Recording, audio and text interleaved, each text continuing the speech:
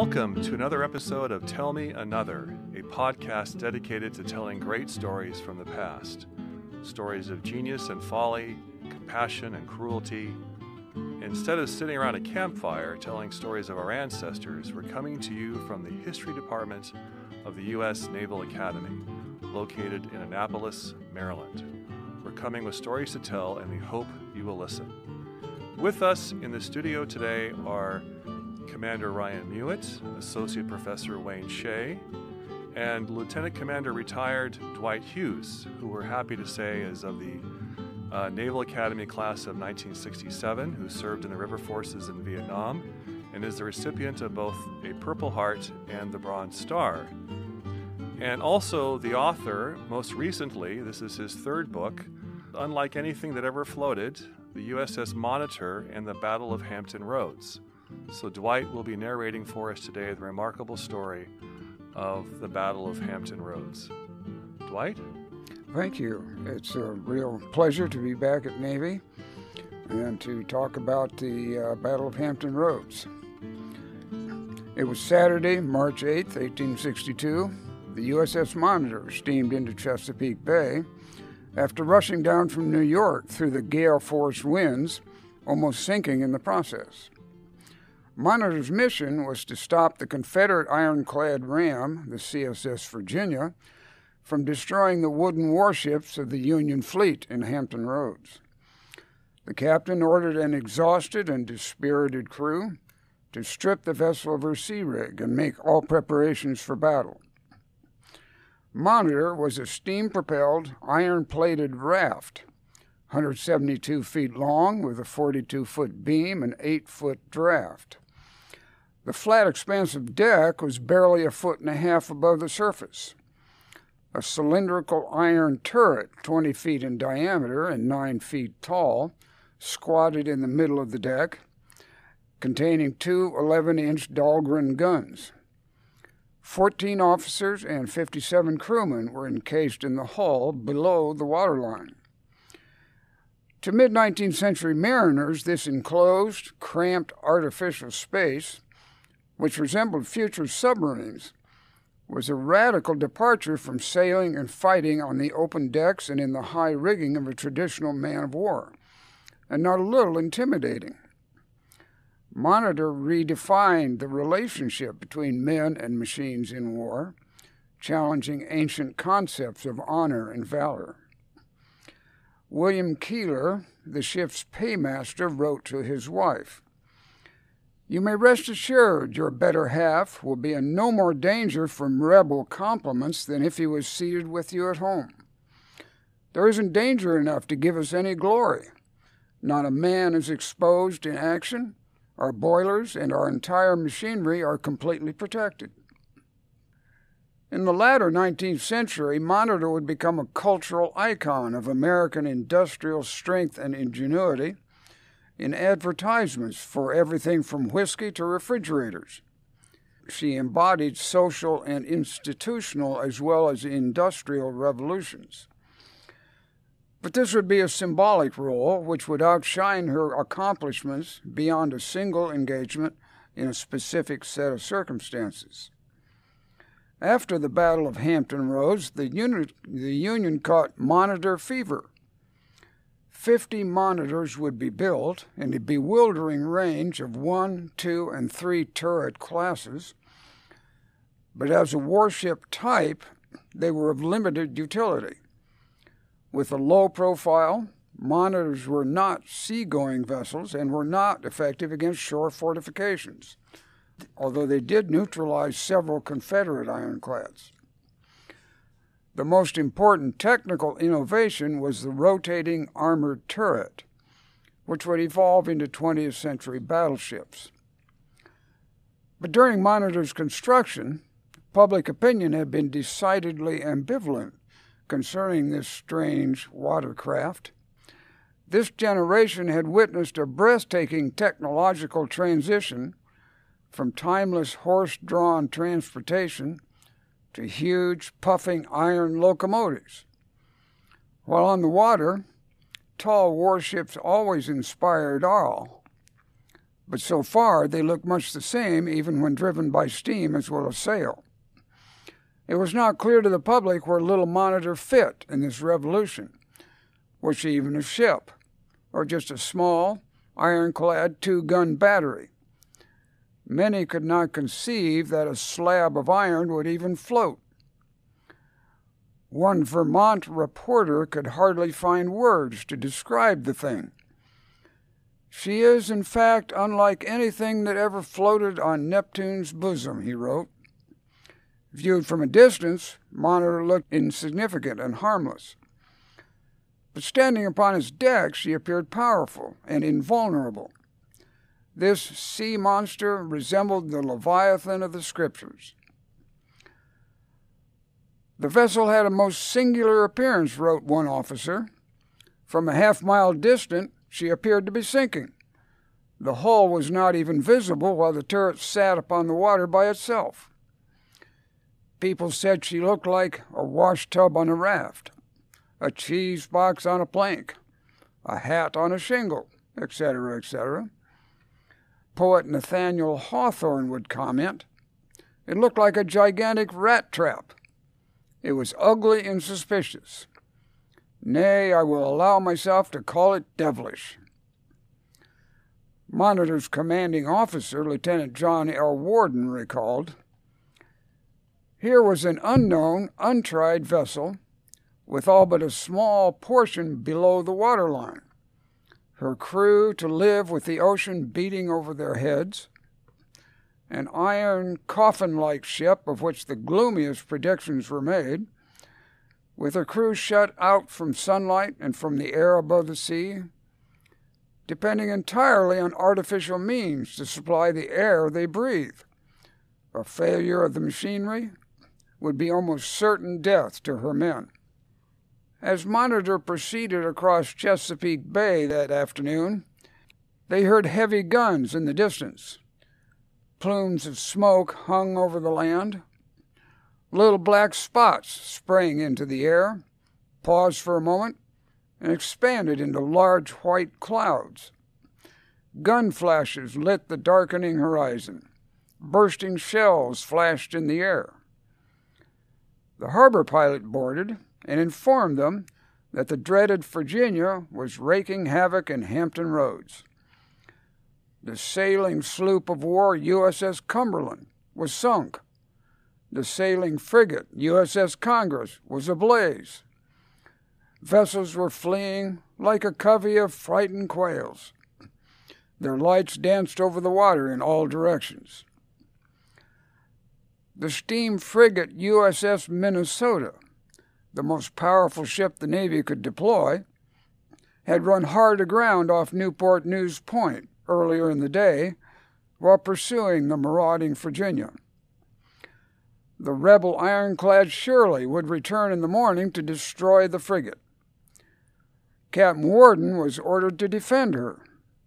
He cleared for action and anchored near Minnesota. Executive Officer Lieutenant Samuel Green recalled, "An atmosphere of gloom pervaded the fleet. The pygmy aspect of the newcomer did not inspire confidence among those who had witnessed the destruction of the day before. The Congress still blazed like a gigantic torch stuck in the mud, where she had been pulverized by Virginia.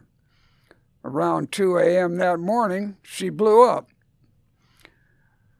Certainly a grander sight was never seen," wrote Lieutenant Green, "but it went straight to the marrow of our bones.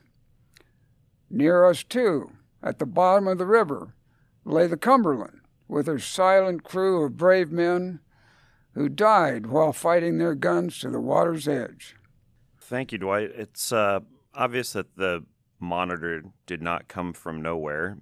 Can you tell us about the technological developments that drove ironclad design and the progress that European nations had made in incorporating these technologies into ships prior to 1861? Surely. There was a frantic ironclad arms race going on in Europe, primarily between Great Britain and France. They developed the first seagoing ironclads. The French developed the Gloire in November 1859, and then the British produced the magnificent HMS Warrior in 1860. She's now a museum ship in Portsmouth, England. The first warship with a wholly iron structure, and the most powerful and most advanced in the world. It's commonly thought that the Monitor was the Ironclad program of the U.S. Navy was developed at war's beginning to primarily to fight the Confederates. Well, that was not initially true. Actually, the primary concern was the British. The administration was very concerned that the British would intervene in the conflict, and the U.S. Navy had no ironclads. They had developed magnificent wooden steam cruisers like the Merrimack frigate class, of which the Minnesota was a sister ship, and the Merrimack, of course, would provide the hull and engineering plant for the CSS Virginia. But the U.S. Navy had no reason to develop ironclads before the war. But when the war started, and they were concerned about the British, they decided they better do that. So they began the U.S. Navy's ironclad building program and developed two vessels to begin with, the USS New Ironsides and the USS Galena, which were traditional warships with ironcladding, and the Monitor was considered strictly an experiment, and it was hoped that she would counter the Virginia, but senior naval officers were not entirely confident of that.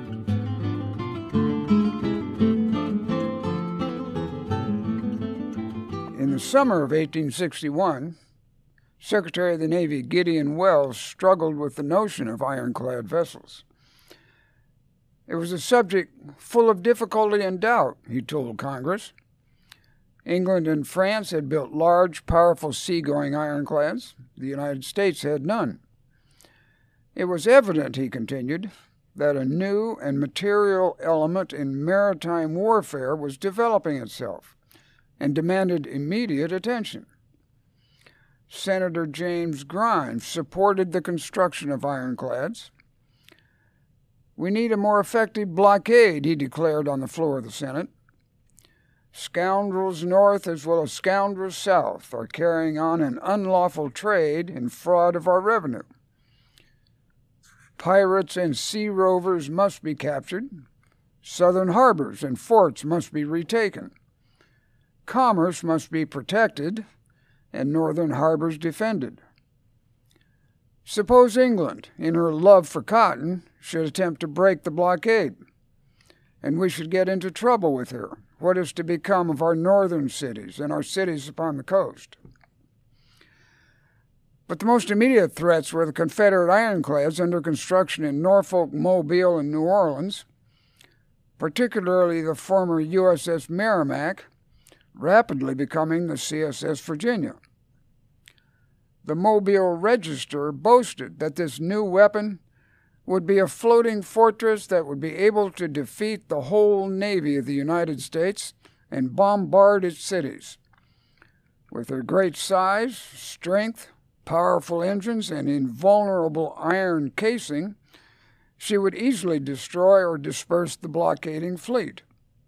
She could throw bombs into Fort Monroe. We hope soon to hear that she is ready to commence her avenging career upon the seas. Northern public opinion was aroused also.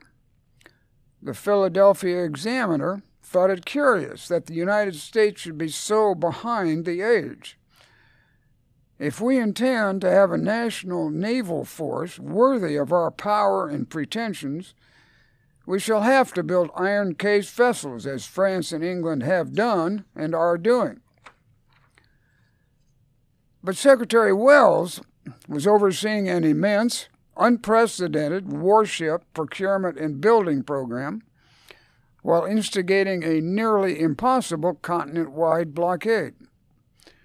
Without further study, he concluded, it would not be advisable to commit heavy expenditures by way of experiment on unproven technology. So Congress directed Secretary Wells to appoint an Ironclad board to investigate plans and specifications for constructing iron or steel-clad steamships or steam batteries, appropriating for that purpose $1.5 million. He selected 3 senior line officers, 2 commodores, who were veterans of the War of 1812, crusty old salts of the wood and canvas Navy, and 1 commander. The board advertised for proposals, and from them recommended 3 designs. To confront the European threat, the first 2 designs were conventional wooden hulls with iron cladding, broadside battery, auxiliary steam engines, and full sailing rig. They would become the USS New Ironsides and the USS Galena. The final board selection, as proposed by Swedish engineer John Ericsson, was a shot in the dark. All right, Commander Hughes, first of all, I want to thank you again for coming to speak with us and sharing your research.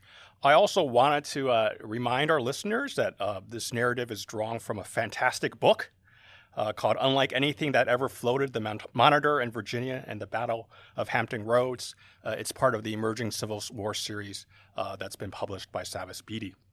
So, Commander Hughes, I just wanted to maybe ask you to maybe put in context some of the importance of the battle, especially with regards to Union sort of Army-Navy joint operations, which I think sometimes is maybe not talked about as much as it should be with regards to McClellan. I think those familiar, even passingly with the Civil War, know a lot about the riverine, the brownwater operations, and that's obviously close to your own experience in Vietnam to some degree. But could you just discuss how we might situate the battle in the context of the Union's need to maintain its control of the sea, and why that's the various ways that was important to eventual federal success? Yes, well, the Battle of Hampton Roads was an important element in the Peninsula campaign of General McClellan. At the time the battle took place in early April 1862, or early March 1862, he was planning his invasion of the peninsula, and he had planned upon and counted upon seaborne transportation, seaborne supply of ammunition and supplies, and being able to move his troops along the York and James Rivers on the flanks of the peninsula. The presence of the CSS Virginia severely hampered his plans in that respect, and probably enhanced his innate tendency for precaution, shall we say. After the battle, the Navy did support him in the Battle of Malvern Hills with shore bombardment, and also extracted his army from the peninsula. So the battle itself and the Navy would become a critical part of combined operations throughout the war.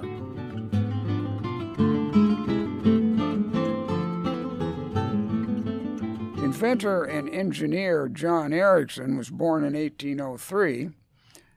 He had a long career in Sweden, England, and America designing, building, and improving steam engines.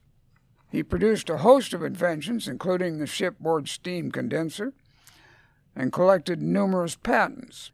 Ericsson's ironclad proposal to the Ironclad Board, recalled Secretary Wells, contained extraordinary and valuable features for coast and river blockade. It involved a revolution in naval warfare. President Lincoln remarked of Ericsson's design for the Monitor, "All I have to say is what the girl said when she put her foot into the stocking. It strikes me there's something in it." Ericsson's low-profile concept was inspired by Swedish lumber rafts, and, with the heavy armored turret on deck, driven by the need for a low center of gravity to maintain stability. He never claimed to have invented the revolving armored turret. The idea had been circulating among engineers for decades. but he was the first to successfully deploy it. The Ironclad board, however, had serious reservations about the Monitor's design and reluctantly agreed to proceed.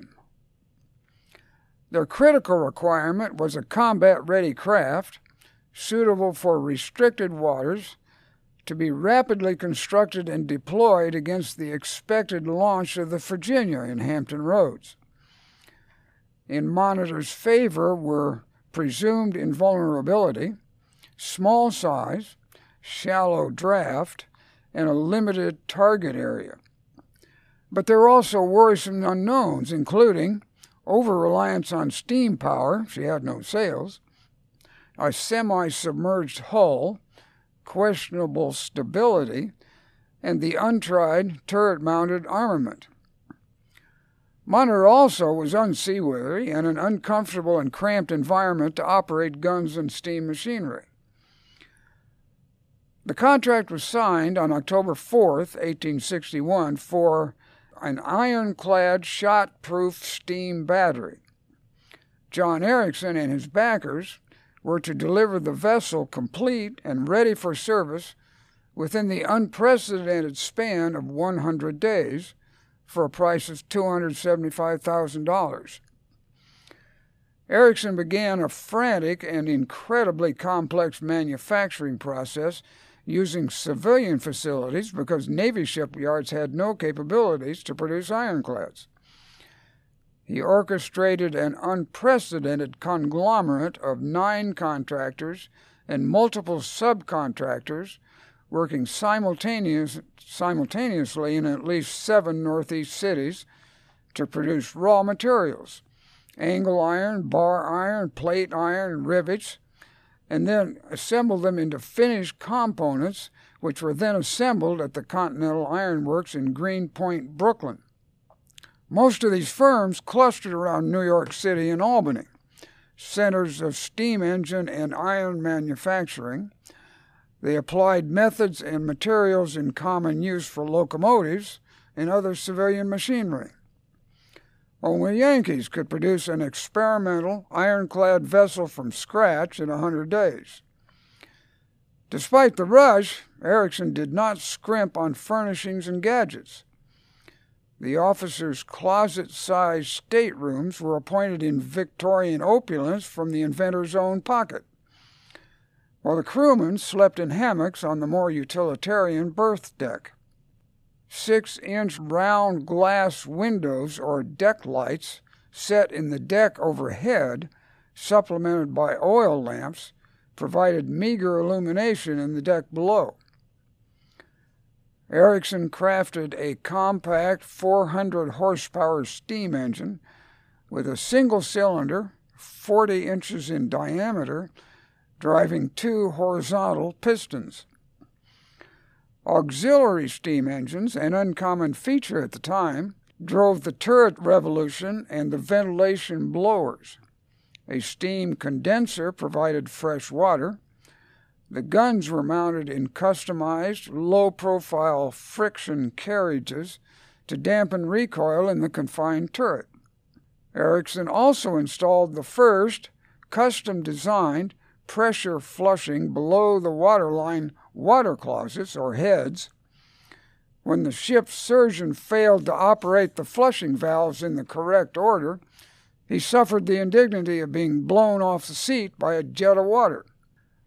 To command Monitor, Gideon Wells selected 27-year veteran Lieutenant John L. Worden. Worden had been captured by Confederates the previous year while running secret dispatches to Fort Pickens in Florida, becoming the conflict's first prisoner of war. Confined in Alabama for 8 months before being exchanged, Worden was still ill and weak when he assumed command.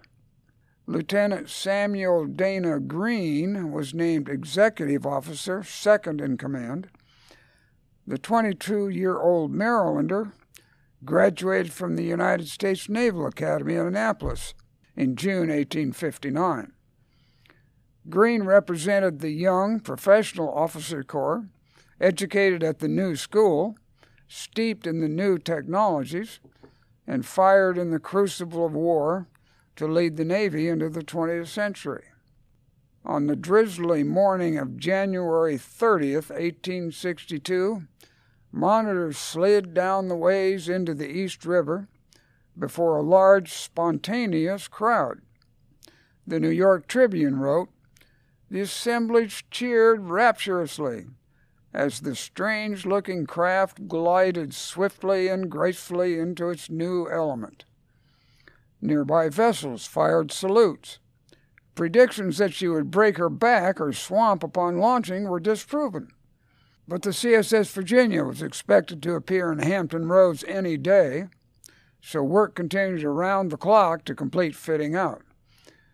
Despite futile attempts at secrecy, journalists swarmed the ship, leaving in their reporting little to the imagination for friend or foe.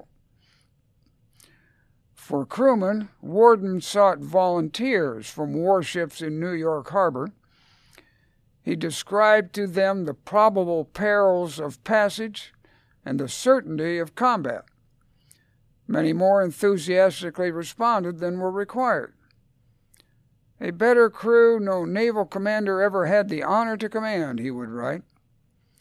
But few of these men had pre-war sea service.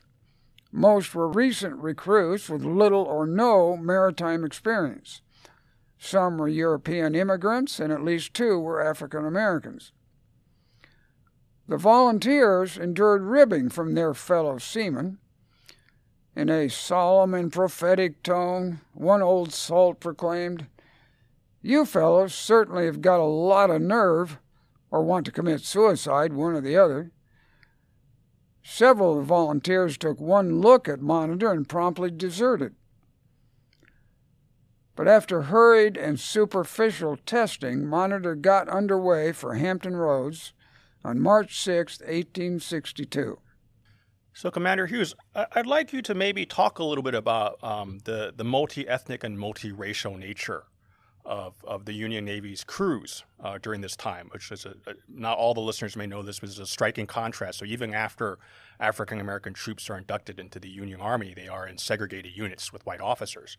But in the case of the Navy, there's a long prior maritime tradition that leads to a very different composition of these ships' crews. And also, I'd just like to let also our listeners know that this will also be a way for Commander Hughes to preview. He has a book coming out this winter called The Civil War on the Water, Favorite Stories and Fresh Perspectives from the Historians at the Emerging Civil War, where you can also will soon be able to find out more information about such topics. Sailors were not like soldiers. They lived in a different world, as we do now. But there was no professional naval enlisted service at the time. The Navy always had difficulty recruiting right from its beginning, and didn't always get the best candidates. But the Navy had also been racially and ethnically diverse. The Navy officers are always desperate for men, and they're happy to take them from wherever they can get them. Race and skin color just didn't have the importance that it did on land, because the Navy was its own environment with its own traditions stretching back centuries. It was a rigid class system, but based primarily on social class, but also on rank, abilities, and performance. 23% of sailors in the Civil War were African American. About 18,000 men and 11 women are known to have served, African American men and women. Most sailors were from the poor and working classes of northern and European cities. They represented the urban industrial class, even at a time when America was still 80% rural. They enlisted primarily for individual rather than collective reasons. They did not generally aspire to gentlemanly virtues or sacrificial aspirations or ideological motivations. Their war was one of routine and boredom and isolation with few battles. But when they did have to fight, they could fight like demons, and they took pride in their ship and in their crewmates, and were a proud part of the conflict.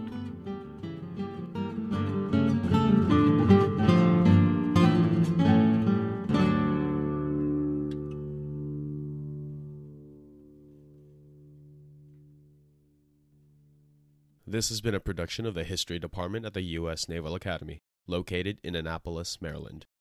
If you enjoy our programs, please let us know, as we'd love to hear your thoughts. You can reach us on Twitter and Instagram at USNA History, and our email is historyproductions-group@usna.edu. For more information about the History Department at the Naval Academy, please visit usna.edu/history.